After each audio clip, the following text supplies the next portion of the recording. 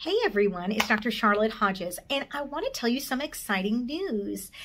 Right now in my practice, I do medical weight loss, I do surgical weight loss, I also offer telemedicine. However, I have been wanting to try to make my my follow-up and my patient accountability a bit more robust.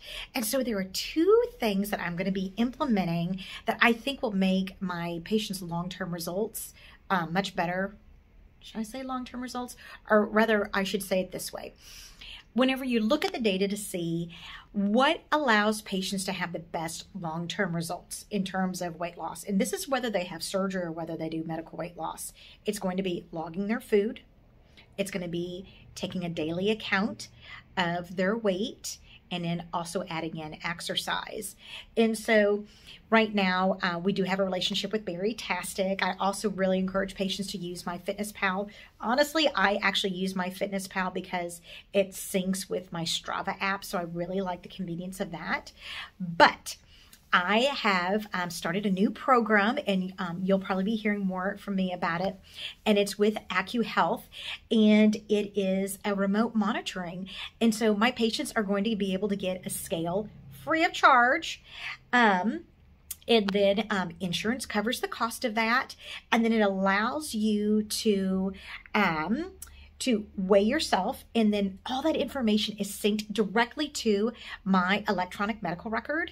And apparently, as a way to keep patients engaged, Accuhealth will also, they have like, you get like bingo numbers, and so you can get a gift card at the end of the month.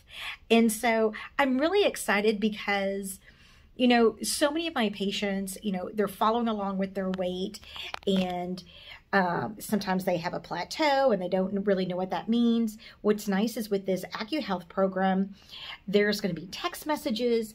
We're going to have a health coach. I'm like super pumped because I think it's just one more way that we can kind of help our patients reach and maintain their weight loss goals.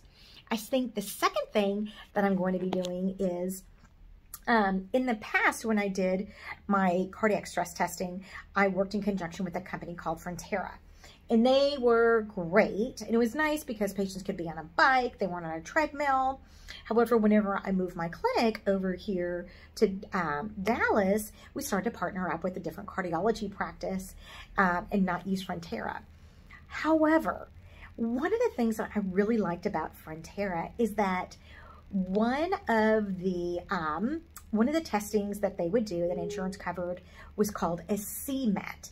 And while yes, it would test your cardiovascular resistance, what it would also do is give you like an exercise program. And also it would tell us based on your metabolic rate and your breathing and your oxygen consumption, it would give us the heart rate range where you need to be in aerobic metabolism, where you are in cardiovascular training. So it was nice. I remember whenever I was just out of residency, I had a personal trainer, and I mean, I paid like $500 to go on with this trainer, and they put this mask on my face, and I was going on a treadmill, and they essentially did a CMET. I just paid cash for it. I didn't realize that then, what I know now. And it was able to tell me specifically where my heart rate needed to be in fat burning and where it needed to be in cardiovascular training. And since I'm like really out of shape, and I was at the time, my heart rate really only needed to be between 105 and 115 to be in the fat burning zone. So, whenever I'm making my videos and I'm going out and I'm walking, I am checking my heart rate because I want to try to keep my heart rate within that zone. If I'm going above that, that's actually making my heart stronger. So if I want to run a race, so for cardiovascular endurance, but if it goes over like 140, I'm actually in anaerobic metabolism, and I'm not getting a whole bunch of good out of anything. So sometimes it's not working out harder, it's about working out smarter.